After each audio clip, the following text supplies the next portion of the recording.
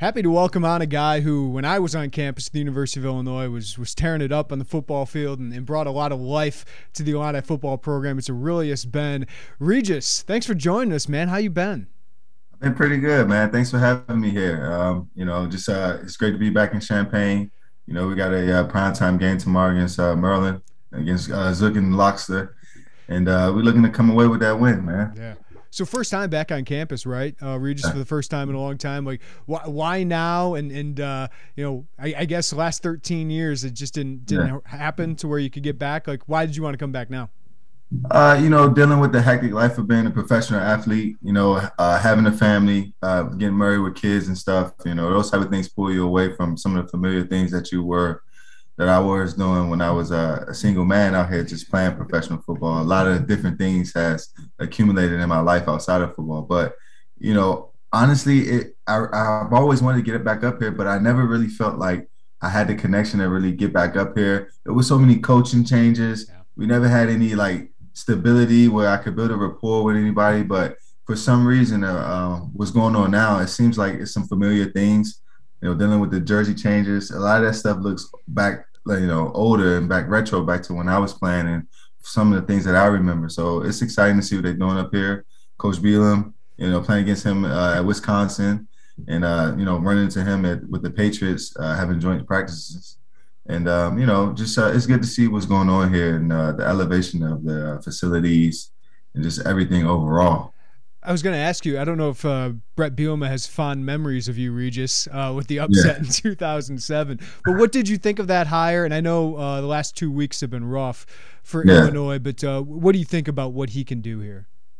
Um, I'm anxious to see, what he's able to do. I do know he's a really good coach, and I definitely stand behind him and support him.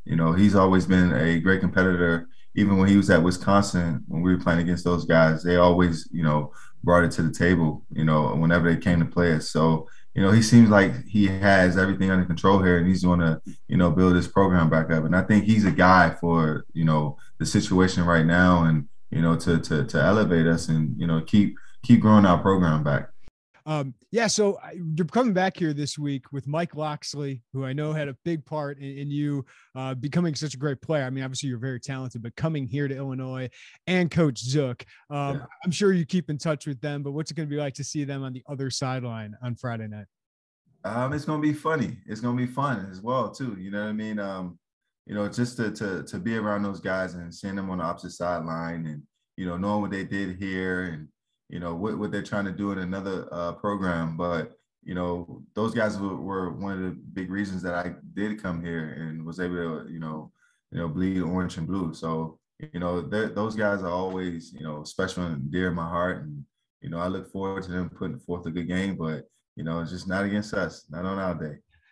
Well, really, you did have so many great options, right? To go anywhere you wanted to. What, Uh, how did Coach Locks and Coach Zook convince you to come here? Because I'm sure Coach Bielema must yeah. do the same thing. Yeah, all of them did, man. But for some reason, I tell people the story all the time. I've always had Illinois in my top three.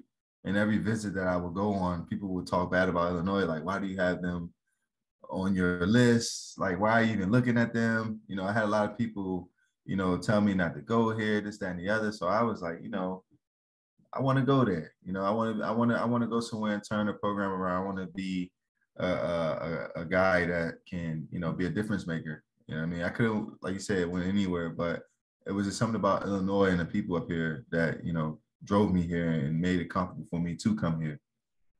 And as you look back, how did that impact you? Blazing your own trail. Like, how do you think that was different than going to, say, Notre Dame or Yeah. Miami at the time, something like that?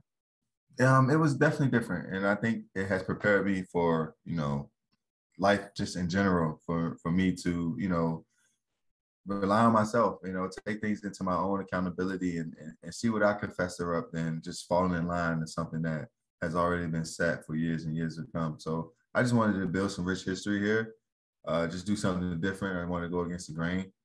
And it has definitely, helped, and it's a decision that I make again over and over. Obviously, you go to a program like Illinois, a 5-star recruit, you expect to play right away. That Yeah. first year I remember, I was a student, I was a junior at that time, and you're excited for that year, but we didn't know it would be quite like that. Like that, yeah. Yeah. When did you know that season was special? Um,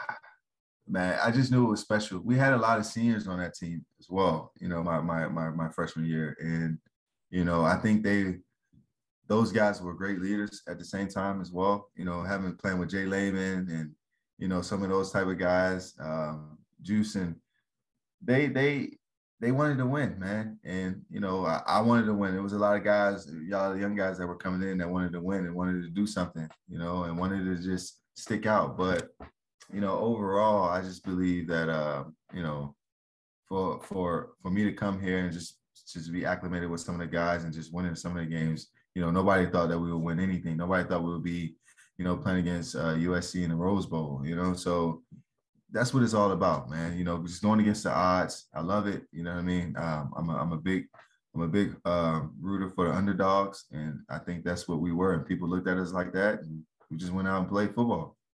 Freshman year, for people who don't remember, Regis was freshman of the year, 54 receptions, 767 yards. You had a touchdown in the Rose Bowl. You and Rashard got one there.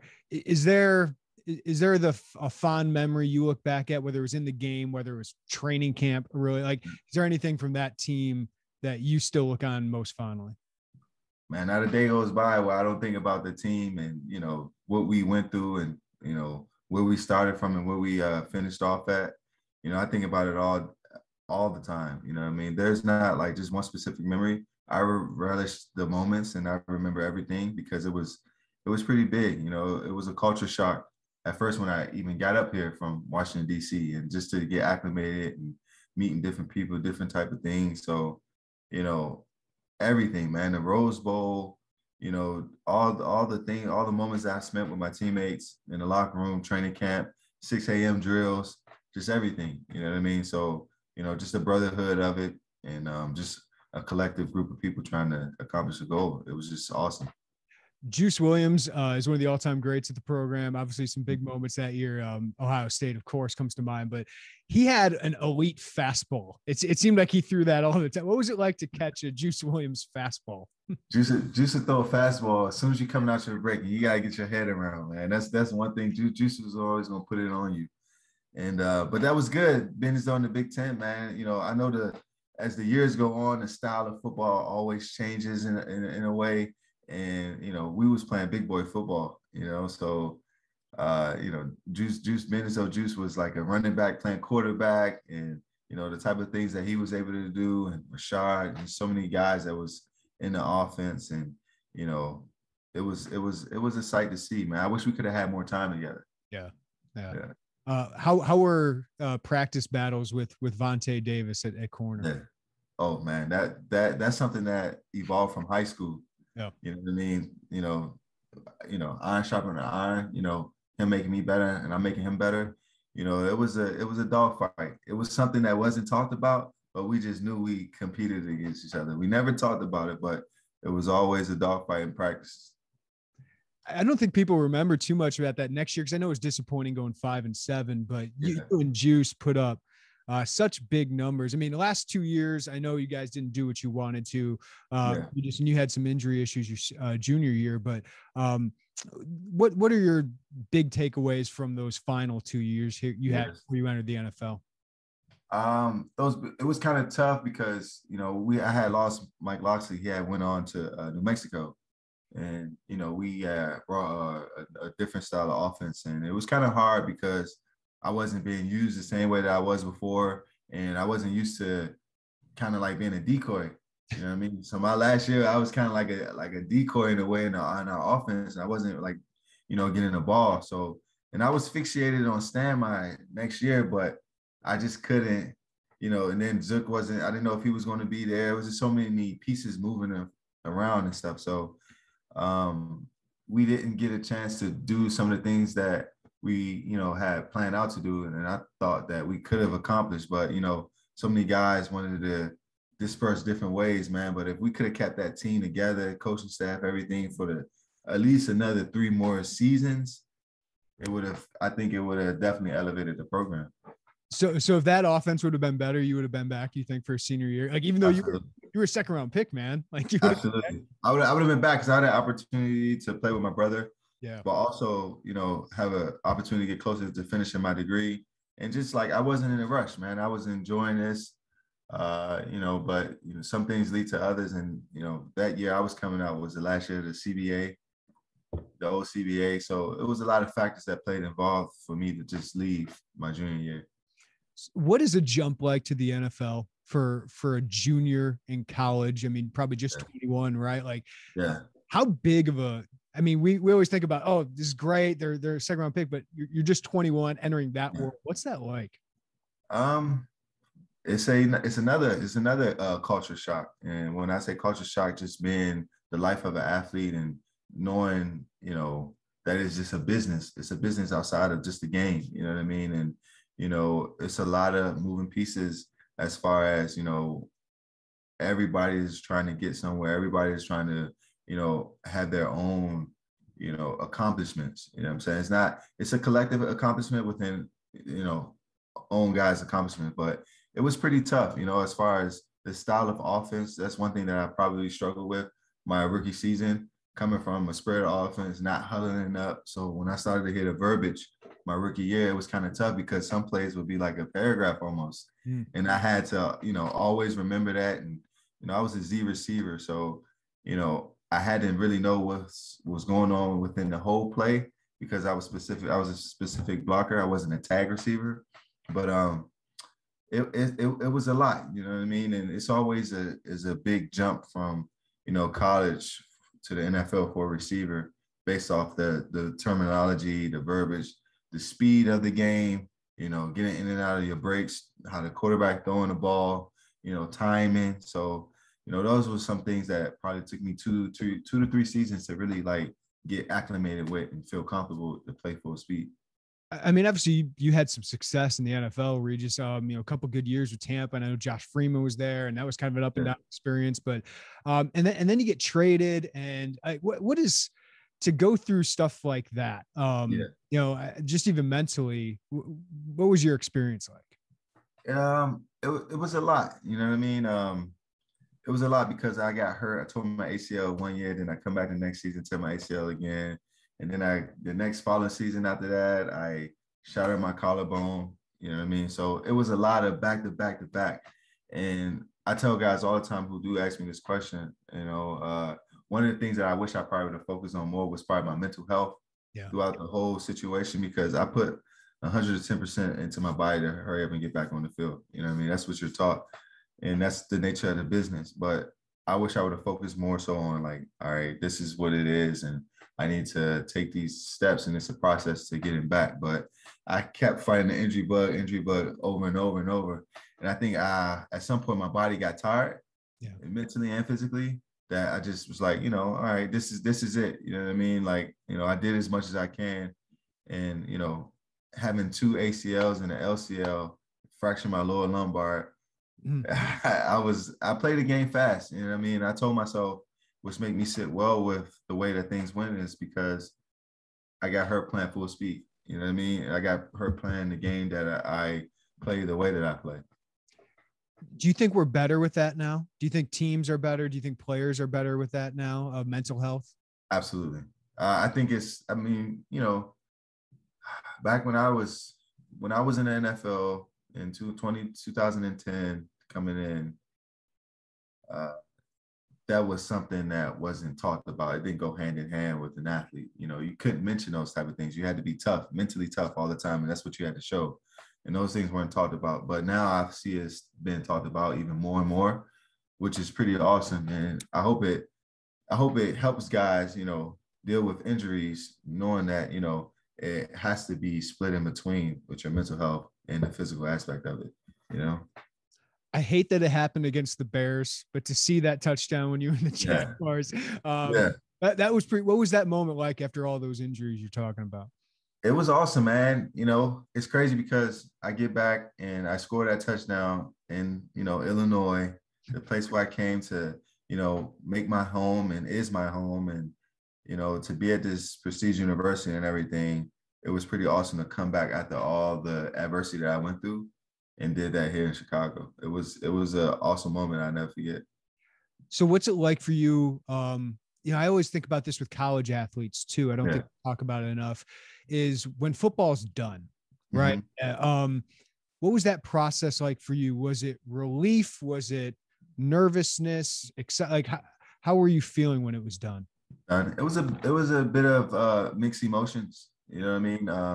A part of me was, like you said, like, exhausted from the standpoint of like just having to always grind, having to come back, having to always battle it out and everything, not being in the position that I was before, because every time you get hurt, that's a huge setback. In the league, that's like a year's worth of setback. You know what I mean? And I have to put everything back on film and get back and everything. But it was it's I think that's something that, it helps the guy, evolve as a person as well. But all of the things that I went through has helped me in my life now, is to really be in the moment and really understand where I'm at, as a person. And it's definitely helped me evolve, taking everything that I've learned, from a football aspect, which I tell guys all the time. If you're playing a professional sport, whether it's college, pros, or anything, the type of things that you go through to, study hall, dieting, all those little things that you do to make yourself that much better are the same ways of things that you can do in your life to incorporate to make your life that much better in the real world outside of the sport and everything. But overall, it was a lot of mixed emotions, trying to figure out what I wanted to do next. What was my purpose outside of football? Yeah. And I can see the logo on your shirt, Local House Coffee. Social house. Social house. Sorry. Yeah. Social house. Yeah. Social house. Couldn't read about that, but Social House Coffee. That's your focus now. I mean, what have you gotten into? I know you and your wife are business together. What's the deal that you guys are doing? Well, I'm big in the community, man. I'm big on serving leadership, and that was a way for me to, give back and to serve a community. And it's quite awesome because these are the same people I'm serving coffee to, are like Jaguar season ticket holders would come out and support us. So it's fun to be in the community and to do something like coffee that brings people together. And just really enjoying that, meeting different people. As far as being an athlete and a professional athlete, you're kind of secluded and isolated in a way. But this was definitely good for me to like be face to face with people, meeting people not seeing me in my helmet, and people putting a face to the name and everything. So overall, it's really fun, man. It's just different ways that I could, implement certain things and, creating jobs and, just helping people. And that's just what I'm here for, man. Just serving leadership for me. So I'm guessing you own a coffee business. Are you big into, when did you get into coffee? Like, when did you become like a man, every day, well, I got addicted to coffee back when my wife did. She's Dominican, and she introduced me to coffee and gave me a whole spill and, learning it a bit. And I took the step further to self-educate myself. But I used to always drink coffee before a game. I used to do a double shot of espresso. Really? Before every game. Yeah. Where'd you get it? Well, I was drinking Starbucks. This is when I didn't have the coffee shop. So I would drink like the little small double shot cans of espresso. Yeah.